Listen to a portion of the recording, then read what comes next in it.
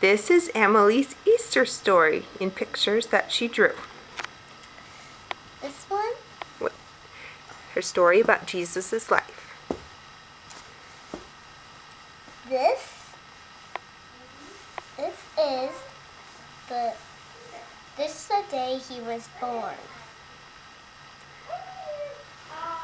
This is the day he fed 5,000 people. And what does it say on your sign?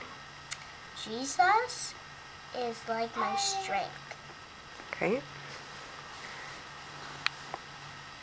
Jesus is my king. It's the picture of the Passover meal. The seventh word, it is finished. And that was what the Maundy Thursday sermon was about.